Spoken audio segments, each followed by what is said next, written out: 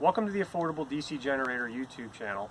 In this video we're going to charge up a vehicle that's been sitting for quite some time. We got a 1984 military generator truck with a 24 volt system that's been sitting all winter long, and the batteries are completely flat so it won't crank over.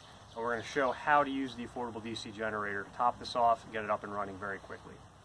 Underneath the hood of this military truck is a pair of 12 volt batteries in series to make a 24 volt starting system. My DC alternator is set up for 12 volts, so I'm going to charge each one of these batteries independently. So checking my battery state of charge, I'm going to use my meter, go across the posts, and I have 12.1 volts. So these batteries are pretty much dead. So we're going to use the alternator to charge these up so we can get the engine cranked over and running. I'm going to use one of our Affordable DC Generator custom cables to connect the battery to the DC generator. So on one end I've got my quick connect, which goes to the alternator. And then I have a set of clamps that are going to connect to the battery. So I've made the connection underneath the hood to the battery. I've got my quick connect attached to the Affordable DC Generator. So I always connect the load to the alternator before I start this up. On the Affordable DC Generator, just like any other small engine, we're going to set the choke, bring up the idle a little bit.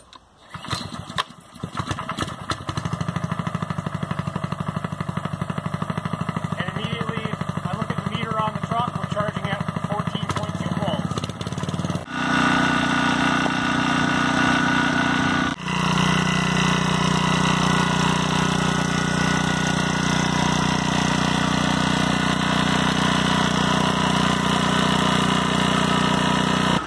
So in a short amount of time, batteries are topped off, truck is up and running. I'm going to take the old 6.2 diesel for a spin.